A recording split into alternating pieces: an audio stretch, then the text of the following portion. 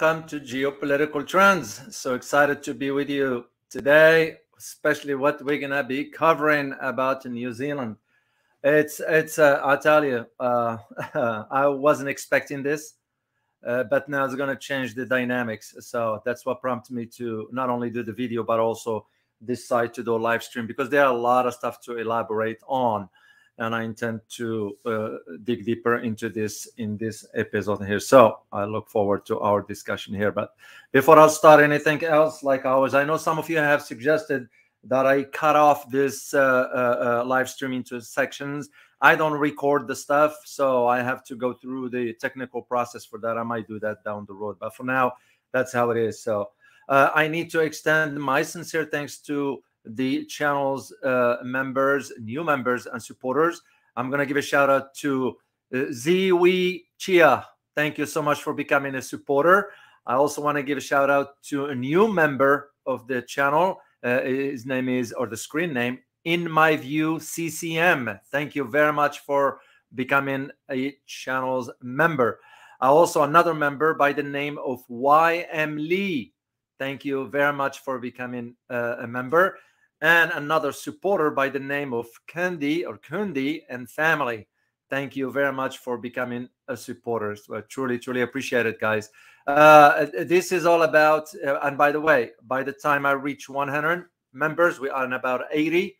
As I promised you, I will do an exclusive Q&A for you with a surprise. There is a surprise there. So if you like to, really, if you like the content of this channel here, this is one way for you to show support if you feel comfortable doing so. So I would really appreciate it because I'm by myself here on this stuff here. So your support will mean a lot, and I will greatly appreciate it.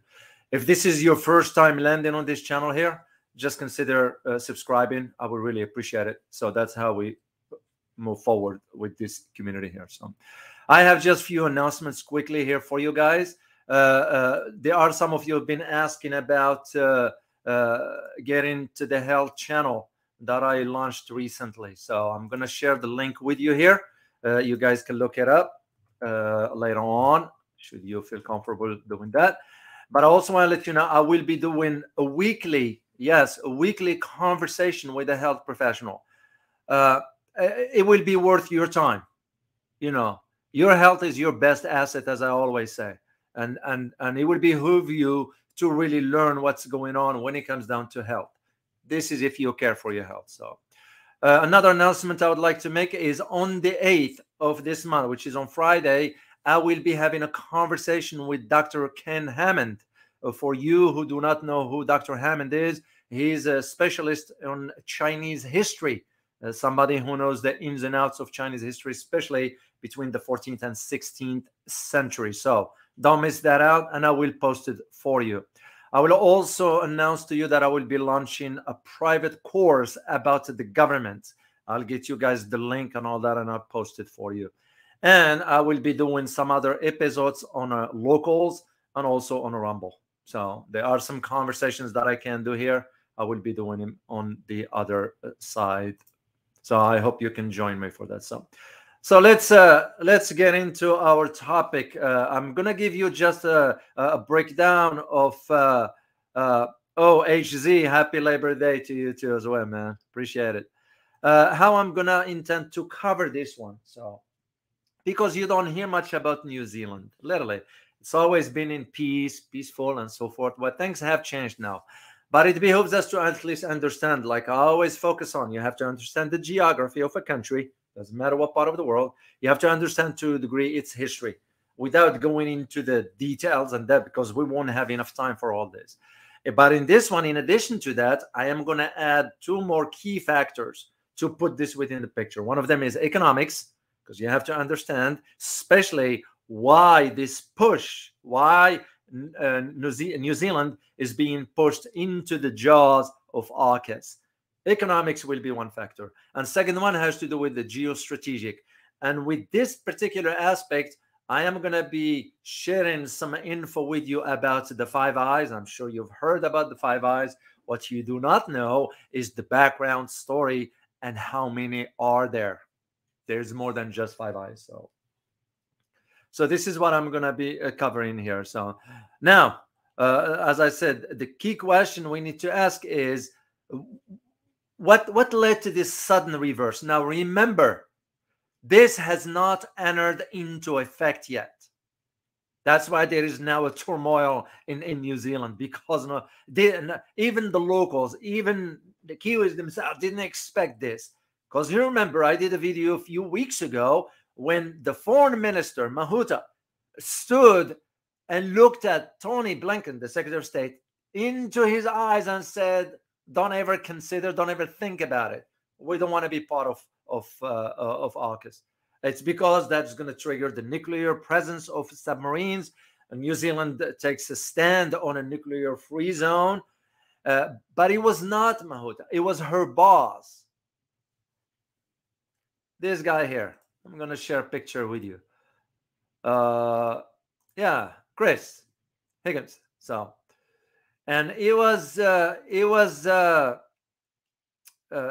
Prime Minister, Chris Hipkins, that is the one that is now all of a sudden reversing course. He's the PM. He has authority over. Yeah, that's just how it works. But all of a sudden, you're seeing this change in direction. So now it becomes the question is, what will Mahuta do? So will she resign in protest? Will she? I mean, I even can go as far as start to think about some parts in New Zealand might be asking for independence altogether. Maybe down the road. Who's to say? Because now they are embarking. So, we all remember, you all remember, guys, when New Zealand was some sort of the voice of its own. In other words, it has its own standing. It was in peace. You don't hear much about it because nothing was going on as far as turmoil or conflicts. It was always nice, because it has a voice of its own. And this is exactly what the former PM, her name is Helen Clark, has said. As a matter of fact, she's the one now pushing against this AUKUS, and rightly so. Rightly so. I have one of my followers on Twitter. By the way, if you follow me on Twitter, I'm at, let me type it for you guys, so you'll have it there. On Twitter, I am at the Walalu. So you can just follow me there, because that's where sometimes I post a lot of stuff there. So what happened is Helen sort of is pushing against this narrative, and for right reasons. Why? It's because many have been asking, well, how come all of a sudden you got now a change in direction in New Zealand? This wasn't supposed to happen. So, and what she argued about, and she's pulling out punches. I respect her and admire her. She said, and I quote, with our military sovereignty hanging by thread. That's why she's calling out the puppeteers, pushing New Zealand into, and I use the term from her, I give her credit, into the jaws of AUKUS. Perfect description, because that's what it is. Look no further than what's going on right now in Australia. It's going down. There are many questions. As a matter of fact, it was even now the media tried to push the narrative, and the questions came up as far as, why the heck is Australia spending $380 billion at the expense of Aussies for something that has nothing to do with their interest? So, and this is where Helen Clark is pushing against this narrative. So, and this is, again, guys, this is where the knowledge comes in. This is, to me, where this all is all about. It's not enough to just read about stuff, and you have to understand the dynamics. This one leads me to one of the interesting comment that happened a few years ago. I mean, when I say a few years ago, a few decades ago, when Albert Einstein was asked, he was asked about, this idea of knowledge. Uh, Take a listen here. I'm gonna share the screen with you. I had to dig and I found it, and I was like, no, no, no, I gotta share this with my viewers here. Interviewer once asked Albert Einstein what the Can speed you of guys sound hear? was. He said this: I do not carry such information in my mind, sensitive of many facts. But the training of the mind Interesting. So, and this is what's important about understanding the whole reason for, at least for me, why I'm doing this. Why I'm doing it. Yes, I spend time and research and all that, but it's worth it because knowledge has to be shared. It's not just in the books, reading books and all. That's not enough. If you couldn't break it down and understand it, and this is exactly where the story of New Zealand comes in, because I am seeing it going in a direction that's not gonna bode well for the locals. So let's talk a little bit about geography, because I'm just going to put, and I have, by the way, I put all the links for you guys in the description. So just later on, check it out. So let me share some images or pictures. I'm sorry, pictures with you, but there's the map here. I'm going to leave it on so you guys can see at least. So how it's all began in New Zealand. So, well, of course, you start with the Maori islands, sort of island country in New Zealand, that is. It is an island country in the South Pacific Ocean. So the southwesternmost part of Polynesia. That's how it was always known. So New Zealand's considered a remote land because it's far out on its own, surrounded with water, and sort of one of the last sizable territories suitable for habitation and to be populated and settled later on.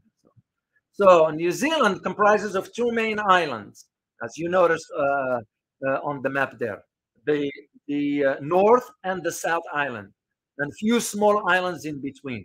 So some of them are like almost hundreds of miles from the main group where the population is. As you may know, the capital is Wellington. Another largest city is Auckland, which is the largest urban area. So this is where sort of New Zealand is known for. And of course, there are the New Zealand administers the South Pacific Island group of Tokelau, and claims a section of the Antarctic continent, believe it or not. Yeah, Naomi and the Cook Islands are self-governing states, but in free association with New Zealand. Now you see why I said could be the next movie. Some sections in New Zealand will ask independence from all. I don't know. So the one thing I'd like you guys to keep in mind is that New Zealand is considered the oldest rock, has the oldest rocks of over 500 million years old, and we're once part of the Gondwana land back then. So this massive supercontinent started to split up about 160 million years ago, and the New Zealand is sort of separated from it about 85 million years ago. So another important factor to know, this is why you see, for example, sometimes certain earthquakes in Japan and so forth, because you have to also understand where New Zealand sits on. Well, New Zealand sits on two tectonic plates, the Pacific and the Australian.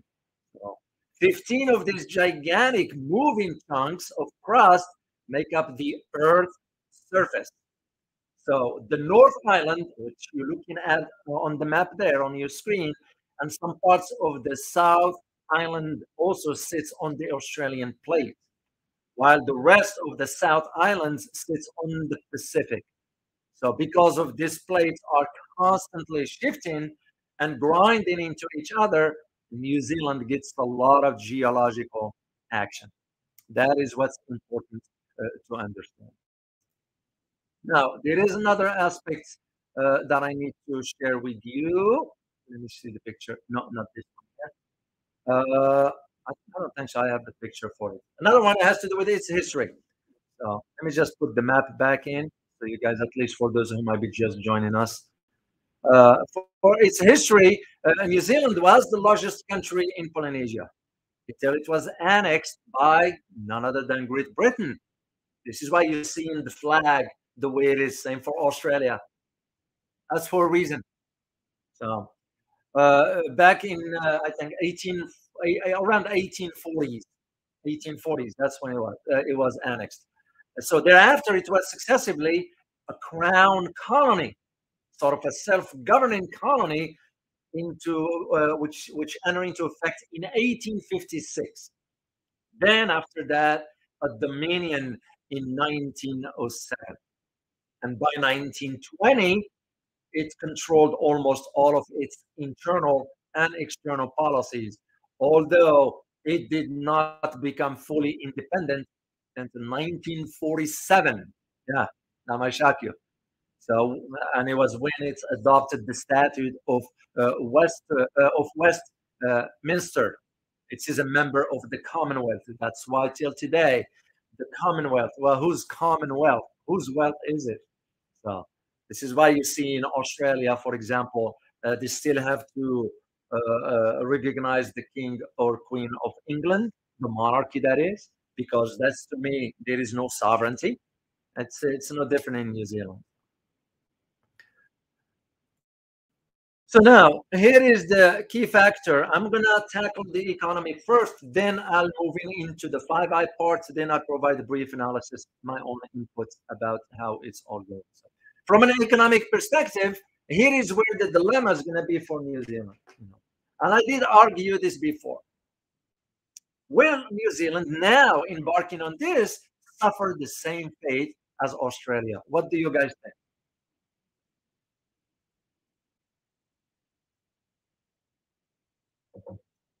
Now remember, it is not official yet. That is part of AUKUS.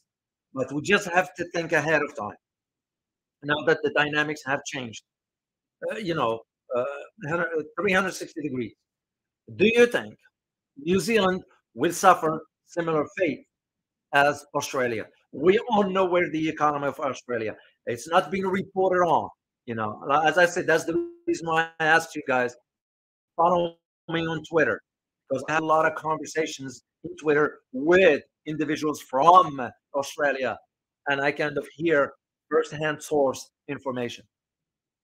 So, and the reason I'm saying this is because I'm going to give you some stats. And by the way, I put the links for you in the description. New Zealand exports, just listen carefully, exports to China total about $21.4 billion. This one comprising of $20 billion in goods and $3.4 billion in services. So, now, I'm gonna open up my own link here, but I already sent it to you guys, so for you to follow through there. But it's just for you to have an understanding.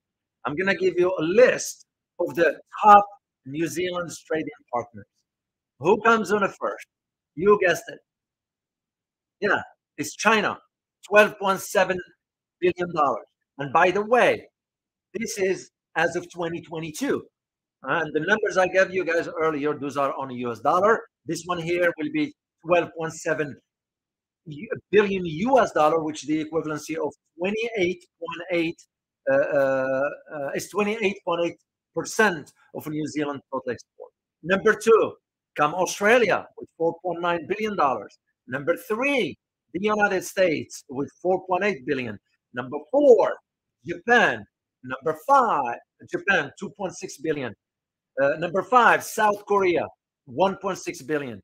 Number six, Indonesia, 1.3 billion. Taiwan, 1.1. Singapore, 1 billion. And United Kingdom, 897 million. Then Thailand, Malaysia, all of this enters into in the millions. The last one, according to the list that I am looking at, is Fiji with the $264 million in trade. So, why is this important for you to understand? Because if we are to think in terms of what is the purpose of AUKUS to begin with, well, the whole idea is to encircle China. In other words, to use the containment, which is not going to work. Where the danger for us in New Zealand is By the time they embark on this, do you think their territory will not be subject to having a US nuclear weapon? That will be naive of anybody inside New Zealand not to think so. It's the same thing for uh, is the same thing for the idea of what's the for Australia. It's the same thing for Australia. Australia, you look at now citizens. I'm not screaming bloody loud. That's what the government in Canberra is doing. Albo is so weak, weak beyond imagination. And it's becoming clear to me, and this is my opinion, that Chris Hipkins is no different. But economically, they're going to be suffering. There is a great article, guys, that you're going to need to read it. You know, it's it's by what's his name, Mark Hall. Incredible article, and I put the link for you on the description. And he's spot on. He is spot on. And Mark Hall, I used to read his stuff, still do read his stuff, and so forth. Very, very incredible insights that it's worth your time, because that will put things in perspective for you. And this is again goes beyond just reading an article. It's understanding the ins and outs. Mick Hall. That's a great article. So, and he's addressing this specific aspect. So New Zealanders, that is, will have to really wake up to the reality of how now this economic aspect they're gonna be experiencing similarly what Australia is experiencing right now. So, and the thing is, the world is moving faster, is changing rapidly, because here is where the danger that I see. And I'm yet to do a live stream for you about BRICS. There is a video coming up. Be on the lookout for who is the most beneficiary of BRICS. You will be surprised. But that's not the point why I'm mentioning this. I am mentioning this because of the reaction of the West, headed by the United States, in reaction to BRICS expansion. And in a historical record, anytime a falling empire, when an empire is falling, it tends to embark on irrational policies, foreign policies that is, ill-conceived. So that is the whole problem with all this. And you need to understand these dynamics as to why New Zealand is risking its independence, is risking. By the way, guys, can you hear me? I want to make sure, because I'm getting a text that coming through. I can't read it because I am now. So if you guys can just put a thumbs up, please, I will know. So I won't have to be in the back of my mind. I'm like wondering whether you are hearing what I'm saying or not.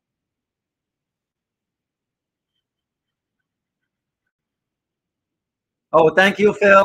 Truly appreciate it. Because anytime I get text, somebody's I know from my close circles telling me, "Hey, we can hear you," and so forth. So thank you so much, Phil. Truly appreciate it.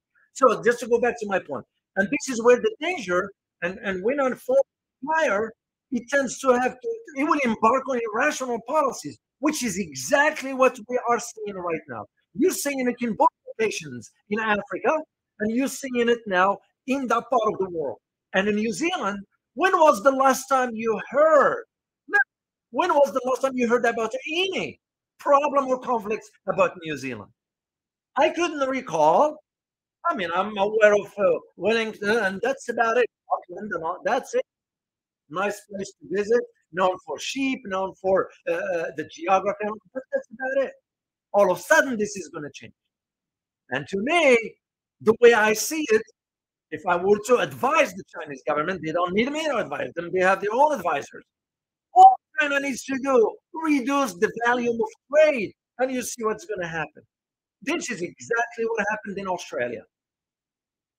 Aussies now, and again on Twitter, I am talking to people from on the ground in Australia.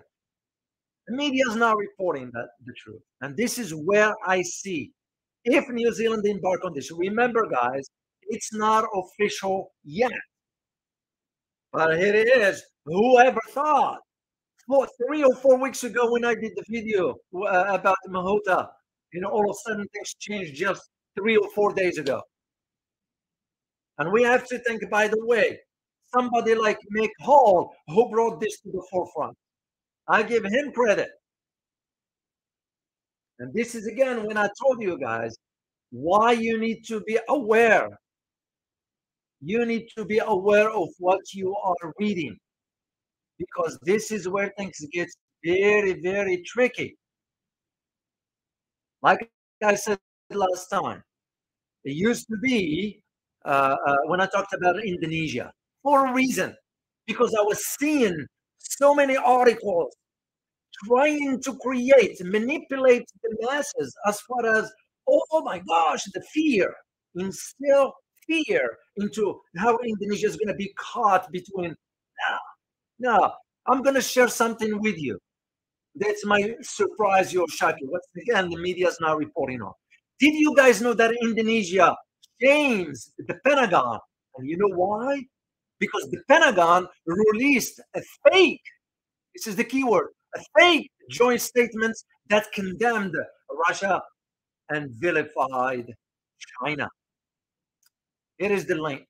Not the link, I'm sorry. I'm going to share the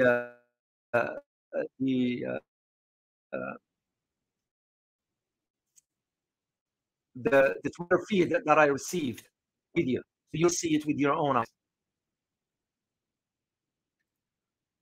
And this is why I always say, you think of knowledge, it's not about just books. And I hope you guys can see this one. And let me see if it shows up. Yes, it does. So this is what you're looking at. Yeah. The Pentagon released a fake joint statement that condemned Russia and vilified China. Immediately, Indonesia debunked American disinformation. That's the quote. There is no joint statement and no press conference. Our relations, this is the statement by the defense minister, Prabowo Subianto. Our relationship with China is very good. We respect each other. We already have mutual understanding. We are close friends with China. We seek friendship with Russia. That's my point, guys. That is the whole reason for why I had to get on that issue of New Zealand of Indonesia, because I saw where things are headed, and authors, some, not all, should not generalize, some were misleading the masses. It's the same argument we can make right here about New Zealand. That is where my concern is. So, and you have to really pay close attention to where things are headed. So that's why I said you look at it from an economic perspective. In New Zealand, and again, if the growing tensions weren't enough to stoke your fear, if you happen to be in New Zealand or in Australia or the vicinity in that part of the world, yeah. So to move towards a multipolar world is here. This is why we in the United States, we are just sort of embarking on ill-conceived policies that have no strategy, have no objective. And now we're looking at New Zealand. It is a quiet, peaceful country that was minding its own business and all that. All of a sudden, we're going to suck it into the AUKUS orbit. Japan is gone. The Philippines is gone. South Korea is gone. Australia is gone. So, and now New Zealand. And this again, think of it, guys. Think about this within the global context as a reaction to the shift into the global system, moving from a unipolar to a multipolar, not a bipolar. Bipolar when you have two main powers, like what we had with the Soviet Union and the United States. This time around, it's not going to be bipolar. Even though there are those who argue that the Russian Federation's economy, it's not at a level where it can be competing head to head with the United States. It will be China. I don't see that. I don't see this as a bipolar between the United States and China. Yes, economically, the competition is going to be fierce, and it is fierce between China and the United States because economically, China is moving ahead. But the new global system is going to be multipolar. In other words, there are many players into that. Not all of them will play a role or impact, except the major ones. You all remember a few months ago when I said to you, mark my word, that the new multipolar system is going to be managed by economic blocks, not ideology. That's what I'm seeing here. So this isn't about your typical geopolitical chat here. You know, it's sort of what I see is going on with New Zealand. It's a raw information that just dynamics that just happen. That's going to change the equation. It's going to change the geopolitical landscape. It's going to change the security architecture in that part of the world. Let alone the anxiety now that's going to be felt within Australia and its neighbor. So this is the main events that I see changing. So economics is going to be China. I believe at this time China is taking a step back and just watching. Speaking of China, I will be doing a video down the road about its decision not to attend the G20 summit in India, which is a big blow to G20. That's another conversation for another day. Let's move on to the other aspect that I told you I will cover, which has to do with the 5 eyes. Now, the 5 eyes is very important to understand. Of course, whatever I can share with you, I can go beyond what I can. There is one image here that I need you. This might not make sense. That's an old one. That's from World War II, guys, by the way. This image here is a field radio in the Pacific. That was back then during the Second World War II, that is. And communication technology has changed, of course, drastically. And also how we gather intelligence and so forth. Now it's far more easier in the digital age. And by the way, we gotta give credit to the photographer of Corbis. Corbis is this picture belonged to Corbis. That's the credit is due. So what is 5 eyes? Well, during the Second World War II, as you may know, intelligence officers at that time from Britain and the US would certainly sift through massive data, massive amounts, a bulk of information. That information was through transmitters.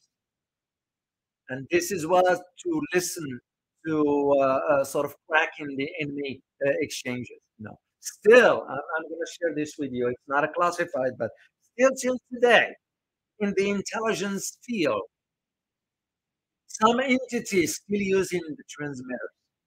You know, that radio you used to tune in with the waves and all. Yeah, they're still using that for communication. Literally. Interesting. So in the years since then, communication, of course, in the realm of technology, has changed drastically. We all know that. So is the gathering of intelligence. But despite all these changes, the same agreement still govern the sharing of signals. This is what the 5 eyes are all about. There are 5 countries. You're looking at the United States, Canada, the UK, Australia, and New Zealand. So, and that was known in short terms as a 5 eyes. Back in my days in Washington, if there was something that had to be only shared with those countries, we only give it the label 5 eyes. So we all know what it means. That is one of the key aspects of it. Well, of course, if you are to think about the 5 eyes, you have to look at the Snowden revelations about how NSA played a role into this. because, as you all know, NSA carries out the electronic surveillance on a global scale. That's just how it is. So here is my thing for you to put in the back of your mind. If countries that are part of I think that we are not listening to their conversation, they are misleading, they are mistaken. As a matter of fact, in the case of Australia, we intend to have an analyst or analysts from the Department of Defense embedded inside the Ministry of Defense in Australia. We all know what it means. That will be no different than New Zealand. And this is why when you look at, for example, the Pine Gap, as I told you last time, there are sections inside Pine Gap are not even allowed, even though it's on their territory. They're not even allowed there. So this is what this surveillance on global scale and unveiled the sort of the shadow of networks that exist. So when people they think about the mass surveillance, they likely think of by the way, NSA, but nearly every country has its own signal intelligence. That's just part, even in the military, you know. See that part of my unit, it was in the second. We call it signal intelligence. So you look at the UK, for example, with the GCHQ. Okay, that's what is that? A signal one. You look at the German BND. What is that? It's a signal thing. The Chinese have one. The Russians have one. The French. You name it. Every country has its own one, and this is where the problem that I see coming for New Zealand. That is the big problem that I see coming. Now, here is the, I don't know, should I call it a shocker? I don't know.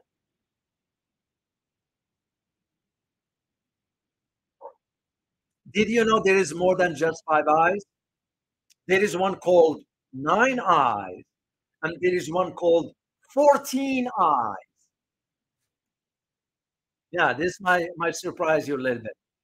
And once you understand how the setup of this, you'll start to put things in together as far as the events that's taking place around the world. So let me share briefly with you the of course, as I mentioned to you earlier, the five eyes, the United States, Canada, UK, New Zealand, and Australia. Then you have the nine eyes. The nine eyes, you're going to add other countries like, for example, Denmark. Okay, that's one. You're going to add countries like Scandinavians mainly. You're going to have those beside the five eyes. I'm trying to get you guys a link so you can take a look at it yourself. You can read it.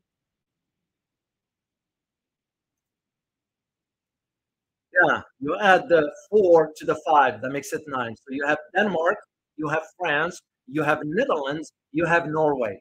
Now, here is the key that I need you to understand. That is the key that I need you to understand. What those countries have in common with what just happened since the beginning of the Russia-Ukraine.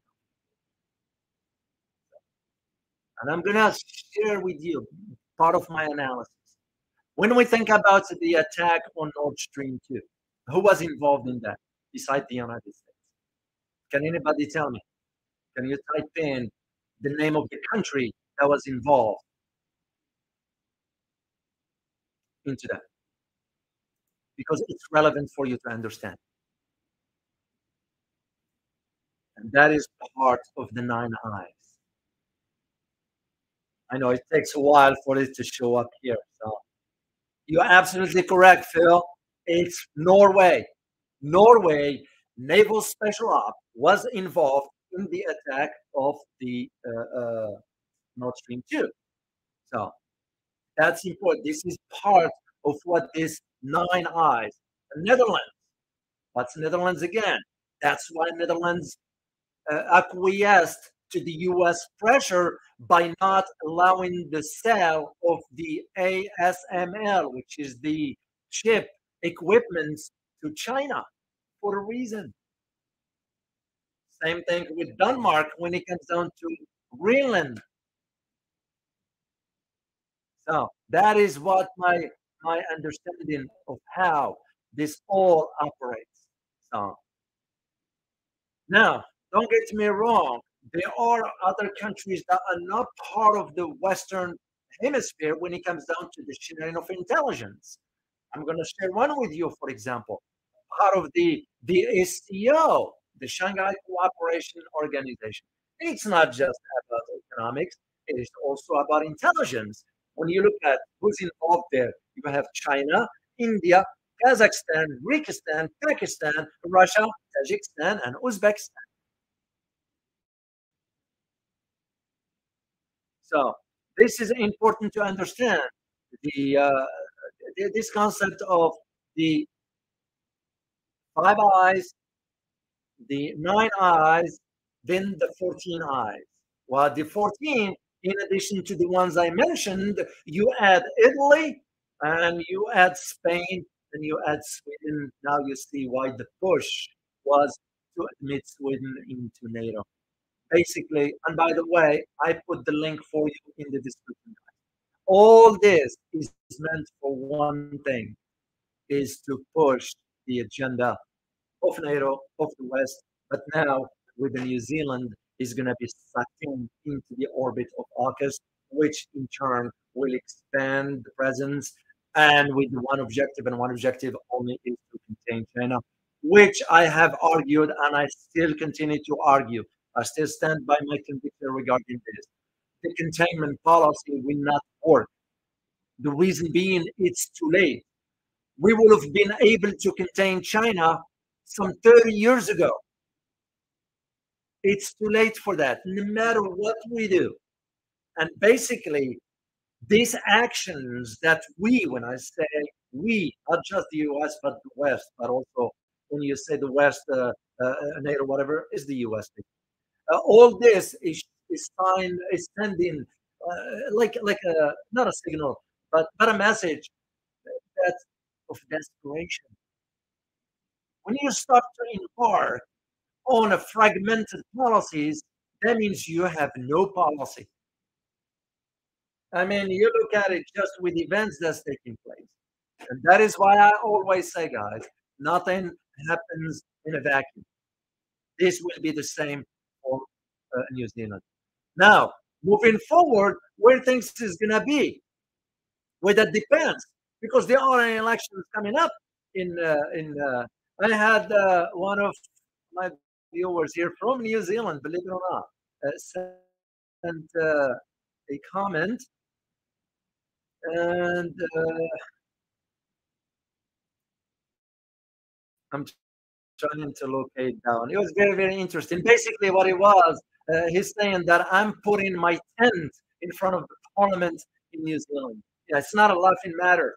That shows me how concerned this individual is, and rightly so, because if New Zealanders don't come together on this before it's too late, they're gonna experience similar fate of that of Australia.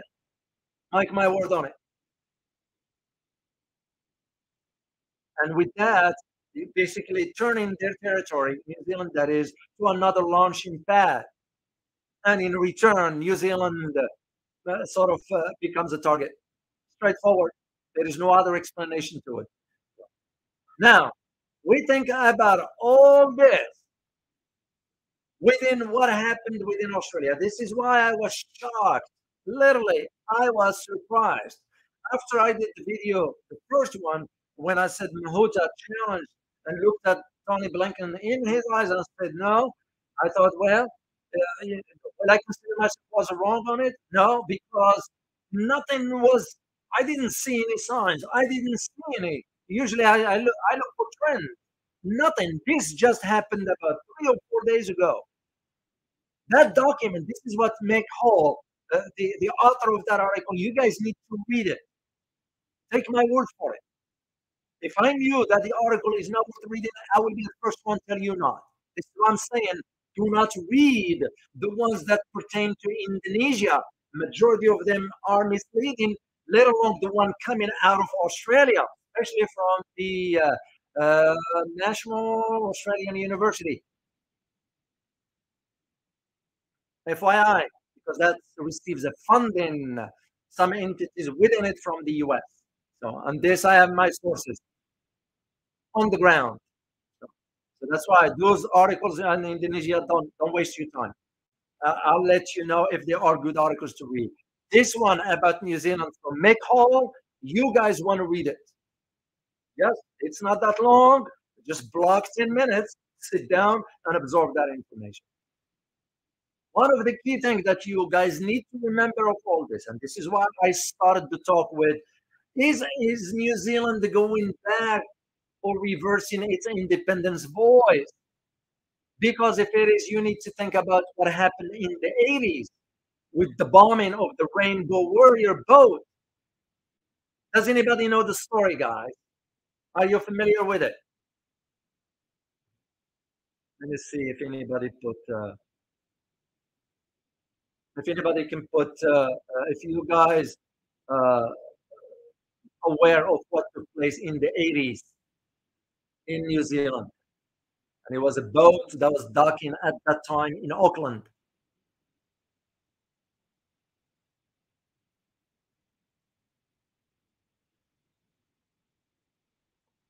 And this is again why you have to understand it. You put like, think of it like a puzzle. You have to put the pieces together to understand where things are moving. Yeah, thank you, Greg. Thank you, Francis. So you all know what I'm referring to here. So the idea of the bombing in itself, which was in July 10th, 1985, that's when the Greenpeace was attacked because it was docked at the time in Auckland. So what happened? It was, and this, by the way, I put the link for you guys because it's worth recognizing this gentleman here. And I think I had his picture somewhere. I'm gonna share his picture with you guys because you need to be aware or recognize his face. All right, share the screen.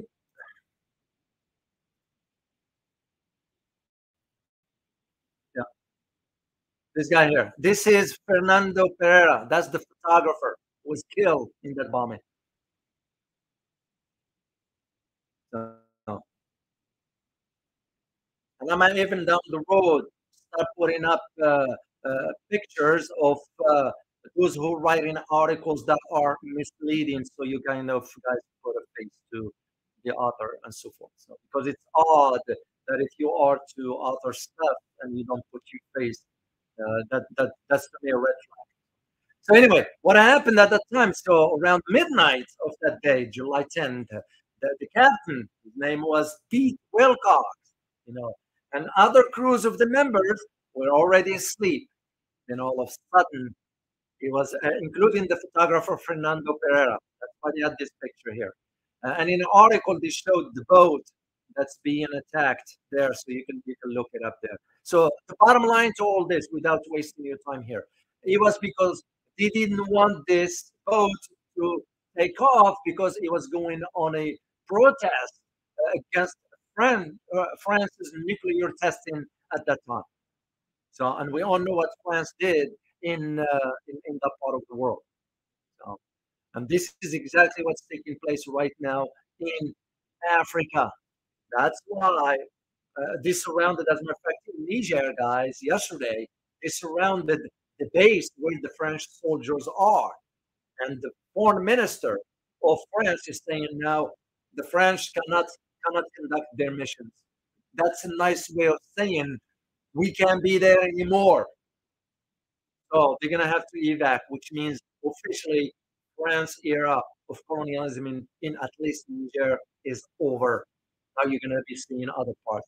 This is exactly what happened in that part of the world in New Zealand when the testing, and that's why New Zealand embarked on this no nuclear testing, no nuclear weapons, no nuclear what have you. And all of a sudden now, if it got sucked into AUKUS, like Australia, we all know what's so. This is what I wanted to share with you guys to put this in perspective for you because you need to understand what this is all about. Without having that understanding, like Einstein said. If you ask him for something back then, he said that he doesn't carry that information. It's in the books, whatever.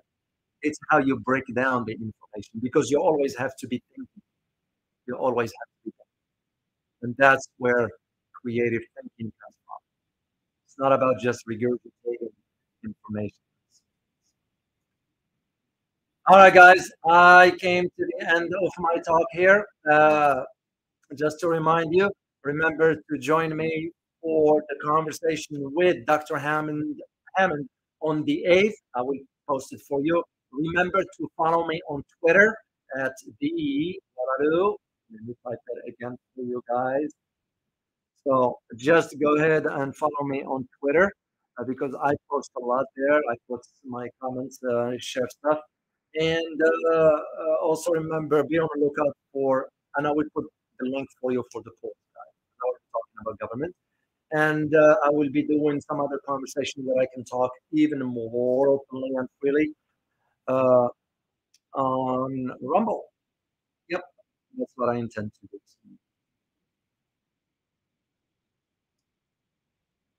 Thank you, Phil. Thank you all for being here, guys. And please, please, please, if this is your first time on this channel, please consider subscribing because that's how we move up the number. And by the way, I did find out that there is some algorithm of sorts, something that can prevent the number of subscribers from going up.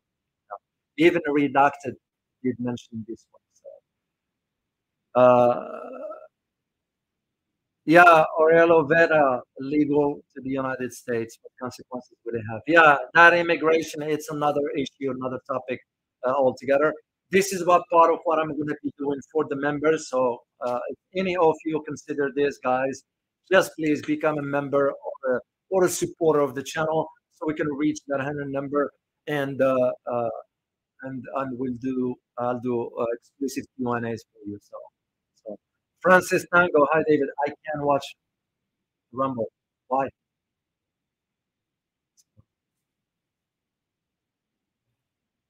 So that is the that's what I intend to do, guys. So be on the lookout for a video coming up about breaks. Very, very insightful, very short to the point. But I will be happy to do a live stream detail for you about all this.